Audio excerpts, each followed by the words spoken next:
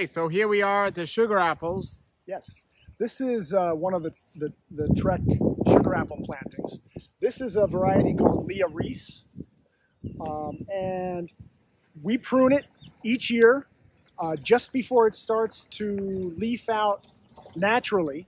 So that's generally like the first week of March. We come in and we top and we hedge it. Now you can come in and prune it by hand.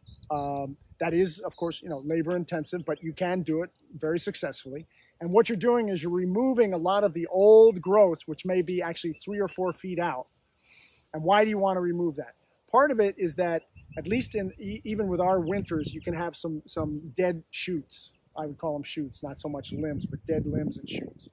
The other thing is that you have to remember that sugar apples flower and fruit on new growth. So if you leave this big long shoot, sure, it's going to flower and fruit along that big long shoot, but actually there's no reason to have it gets too crowded, right? So if I allowed these trees to meet, it'd just be way too crowded. I wouldn't get good fruit production. It wouldn't be easy to care for. So you can see I come in and we prune these trees, and they're leafing back now, and you can see. So what happens is the reaction to pruning is to send out new shoots and then start sending out flowers. So they'll start really flowering May and June. And that's when we're really going to see a lot of the flowering. So you see this new growth. So it flowers on the new growth. And there's been some research to show that the flowering and the fruit production on wood about this size and this size is much better than the flowering and the fruiting out on something that's way out here. So you keep them closer to the farm? Yeah, so I take actually about 2/3 of the length of this shoot off with the pruning. Oh, really? Okay. Yes, it's about 2/3 to 1/2. So if I was doing this by hand, I would have come in and cut back each individual shoot. I would have removed each of these tiny little shoots and just left the stronger shoot. But now's not a good time. Once it leaves, it's too late, right? Yes and no. I mean, you could do it. I wouldn't wait any longer than right now. It can. In fact, there is a strategy of some people coming in, and it comes out in flowers right now. It's coming in, like, let's say a month or even later, coming in and pruning or stripping the leaves off, and it will initiate new growth, and they'll get a later flowering and fruiting. Okay. How successful that is, I don't really know. I mean, I've seen them flower and fruit from doing that. So these are pretty short, realistically. Yes. How short can you keep these? Just the height you see right here. Oh, wow. By the end of the year, well, this is a good example. By the time next year that I'm going to prune again, it'll be about that big. Okay. And so this is an example of a shoot that I took off, and you can see what's on the ground. But typically, I mean, if you've been keeping up on your pruning, you prune after you pick it. Yeah, so, usually the harvest is over. Actually, the harvest goes pretty long. Starts usually in August, runs through August, September, certainly, even into October and November. And I don't prune them until the spring, though. So I'll finish harvesting, let's say in September. I don't prune them. And I wait until March 1st or the first week of March, when they just start to send out new shoots on some of this or just prior to it. And that's when I prune it. So it's a different strategy than with mangoes and avocados. But now's the latest you would prune it after. Yeah, exactly. Yeah. Okay. And then you'll start seeing fruit right after mango season. You'll start seeing fruit, right? Yeah. Probably be starting August, September is when we'll see. Now there's seedlings again, and there's grafted varieties. That's so what variety is this? This is a variety called Leah Reese. Is that a red one or a green one? It's a green one, recently named.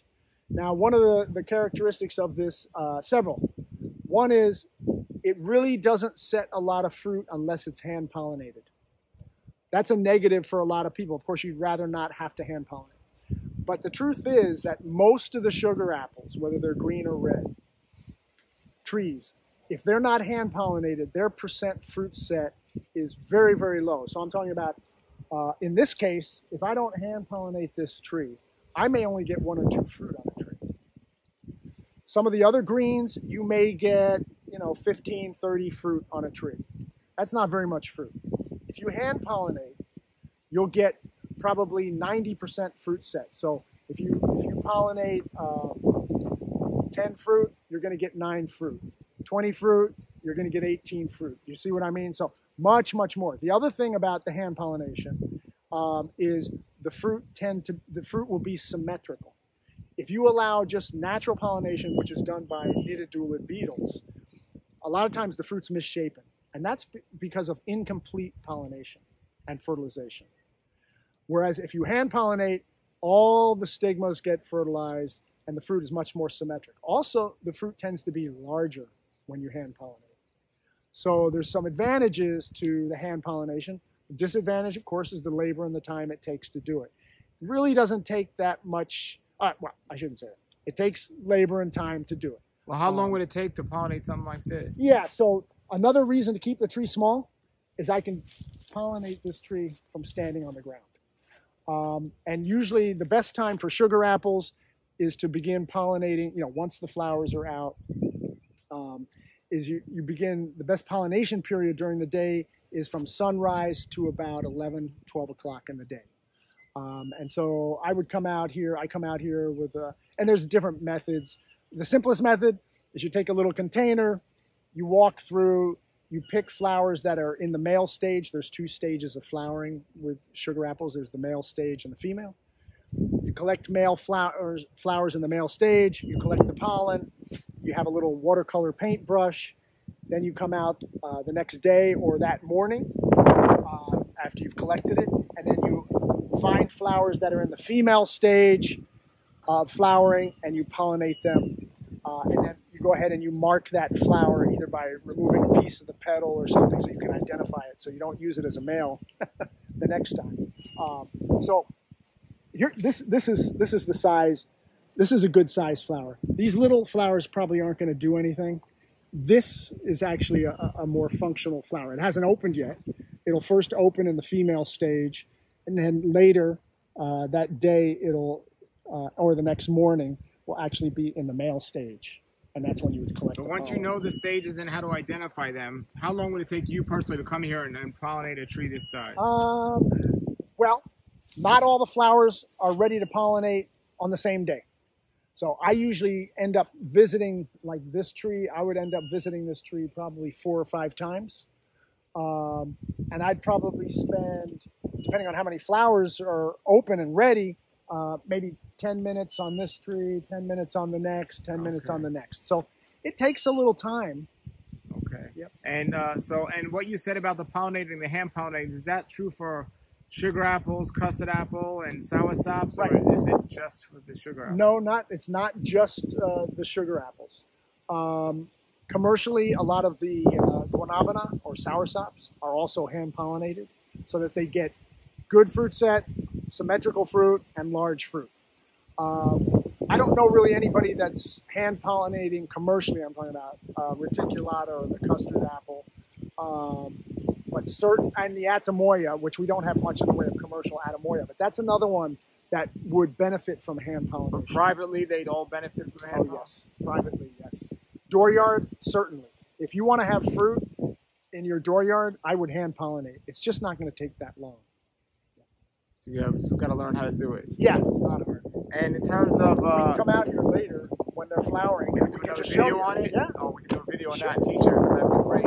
So, and is the pollinating process the same for all of them, or are they different? Basically the same, but it might be different time of day. Got it. Got you. Do you have a list on your website or something about the time of these things? I don't. Or we'll make a video and put that in there. Yeah, we can put that in. Okay. And what about seedlings versus grafted varieties on these sugar apples? Sugar apples are interesting. If you can grow trees from seed and basically get the same variety back. Lessard Thai is a good example. Kampong Mauve is a good example. The caution comes in is where you get your seed. If you get, let's say this is Leah Reese. So if I take fruit from this that I hand pollinated the fruit, those seeds are going to come back and it's going to be Leah Reese. However, if I take fruit and it was just open pollinated, in other words, there could be the parent, the other male parent could be anybody, I may not get, probably will not get Leah Reese back. I'll end up with a hybrid. Whether it's better or worse, hard to say. So it depends on your seed source, but they can be grown from seed, and they generally do come back from seed. But again, if it's in a mixed planting with a lot of varieties, you're probably not going to get back. Well, you're never going to know for sure, because even if you hand pollinate this, you could still get a seed that's not hand No, pollinated. no. So for instance, if I was going to hand pollinate this, I would hand pollinate it, and then I would put a little bag over this to prevent any other pollen from getting in there. Got you. So this would just be what I know, and I would self-pollinate it. So I would take pollen from a flower on this tree that's in the male stage and pollinate a flower on But this if you tree. missed a flower on this tree and it was not hand pollinated and you missed it, you wouldn't know. And would not know whether the seeds. So you got to keep good track of them. Yeah, so you could have, let's say, 30 seeds in the fruit. Well, 10 of them could be hybrids and you wouldn't know it, and 20 could be true to seed. But in general, sugar apples are usually You can true grow to them seed. from seed. And now I was somewhere recently and they had soursops, a nursery, they were growing from seed, and I'm like, why wouldn't you just do grafted? Yeah. And they were like, soursops are okay. I didn't. Well, and yeah, so there are a lot of soursops that people do grow them from seed. However, there are a few selections people have made that they feel are superior, and those are the ones being grafted. Now, are sugar apples and soursops and custard apples all self-pollinating or no? No. In fact, no. In fact, really important what the pollen source is. So in general, yeah, you could self-pollinate the greens, self-pollinate the reds. Actually using the pollen from the greens on the reds and the reds on the greens can sometimes be better. And certainly with Adamoyas, selfing an Adamoya, like Geffner Adamoya, generally is not good for fruit set. If you use pollen from the sugar apple, the green sugar apple, on the Adamoya, the Geffner, good fruit set. So the pollen source is important. Is Geffner not self-pollinating either? Like I said, you'll get some fruit set, but not as good as if you cross What it. about the star apple? The star apple, that one, Is that really don't self-pollinating? know enough about to be able to tell you. Okay. Yep. All right. Well, great. And I know you're doing a lot of experiments on these. Yep. Yeah, These different ones. What's the red one's the sugar apple? What's it called? We have one called Kampong Mauve, Yeah. Larry Schachman, and the other one we just call Red. And Red. they're very similar, and the size and the shape is very similar to the green, and the quality on the inside is very similar. It's just that it has a red, very pretty red peel. Great, great. And give us, well, I'm going to put your contact information below the video. Thank you for showing us around. Our pleasure. Thank you.